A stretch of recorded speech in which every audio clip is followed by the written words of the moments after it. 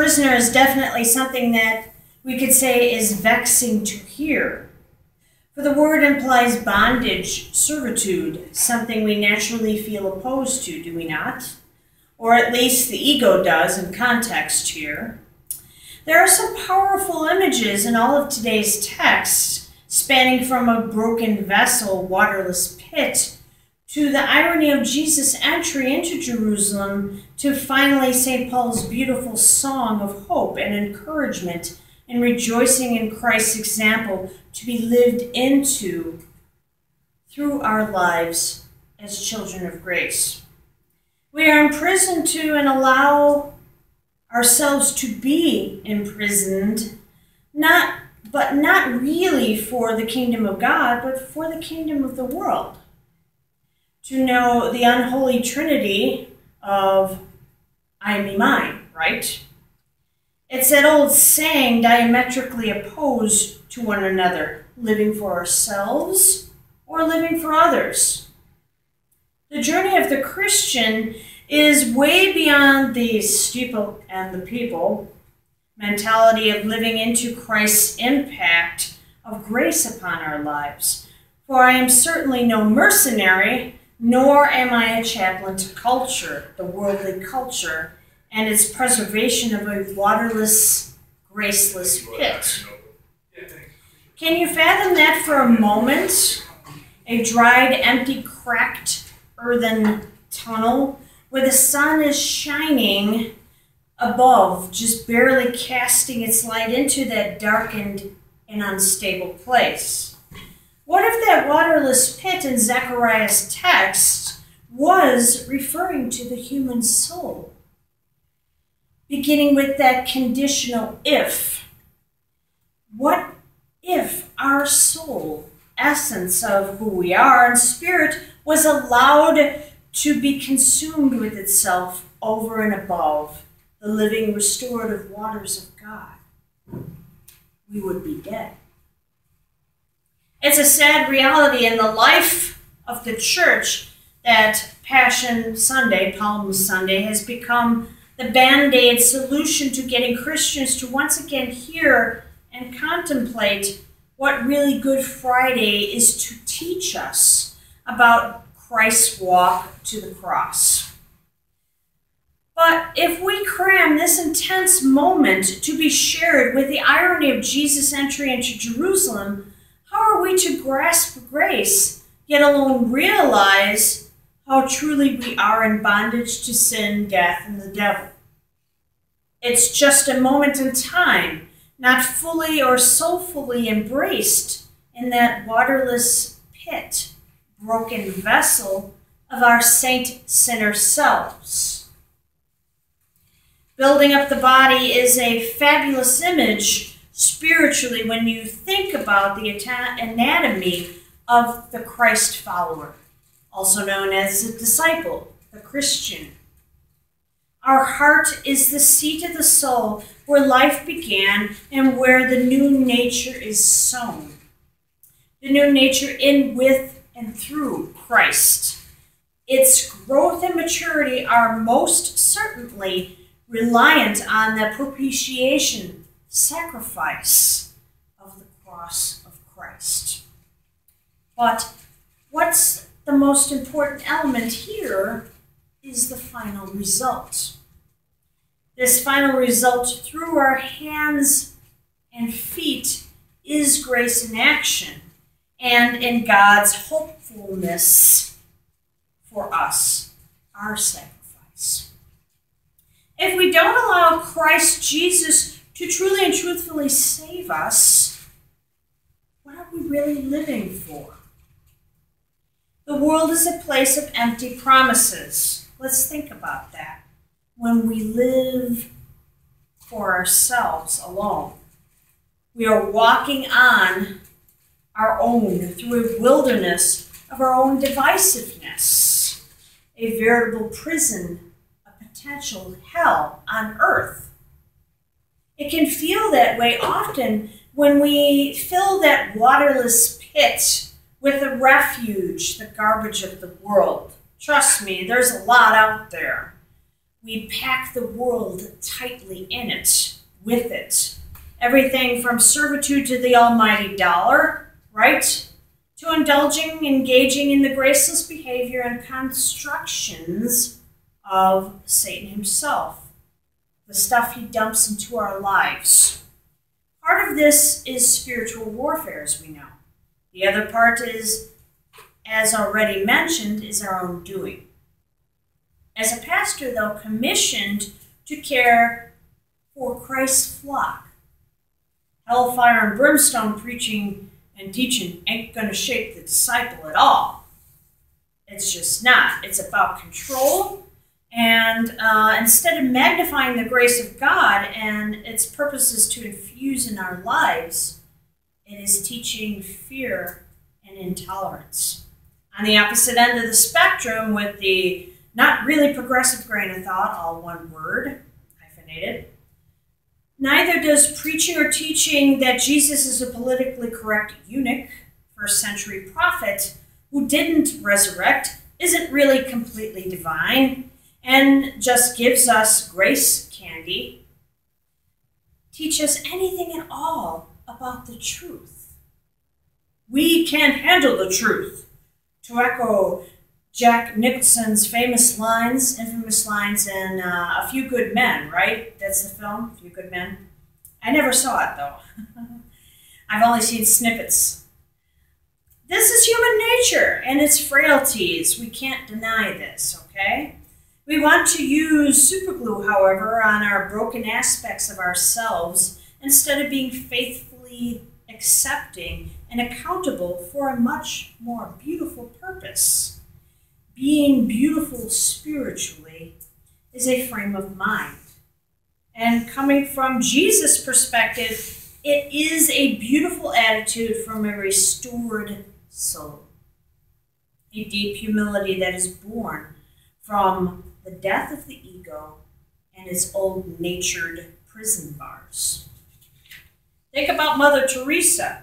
She was an amazing little nun from India who has witnessed impact of selflessness, selfless service, is something to greatly inspire us still.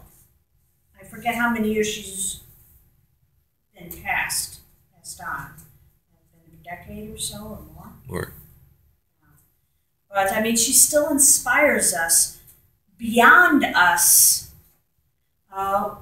in the gospel, through her hands and feet, lived most graciously and humbly for the Lord. We've not been hearing much good in the news lately. Well, the media is trying to soften the blow with seeing trivial stuff like how to get Botox, be the main thing on the screen, and then the little ticker tape saying tons of people murdered someplace, and yikes, yikes, yikes. And there's just so much turmoil and strife taking place all over the world these days. It's very disturbing, is it not? From a Greek-German pilot that the media is currently debating to either be a terrorist or a manic depressive, to political bumbling and rumbling across the nations trying to merely patch peace with divisive intentions. This patchwork either avoids or becomes completely indifferent to the consequences and dire ramifications their actions actually echo to the world. Thinking about that there, you have to wonder how many people who were cheering in Jesus in the Palm Sunday text, throwing their cloaks before his feet, before him riding in, and throwing those palm branches down and singing Hosanna, shouting Hosanna and Hallelujah. And just a few days later, in this same city, they were cheering on to his murder. They were helping Pilate make a dubious decision. Let's reenact this old custom to free someone. And he washed his hands of it, we remember. And they cheered on Barabbas, a hoodlum, a criminal, and truly a murderer, a zealot murderer. Let's face it, though, the Israelites were oppressed and under a military dictatorship imposed upon by the Romans. They knew they were one kind of prisoner, but didn't allow themselves truly and truthfully to hear about that spiritual bondage and its true saving solution, Jesus. I, for one, am glad that we didn't get a Rambo version of Jesus, for we needed to be saved in a completely different way. I'm not much of a fan of Mel Gibson's version of The Passion. I think it's gratuitously violent, and I think it takes away from really hearing the story.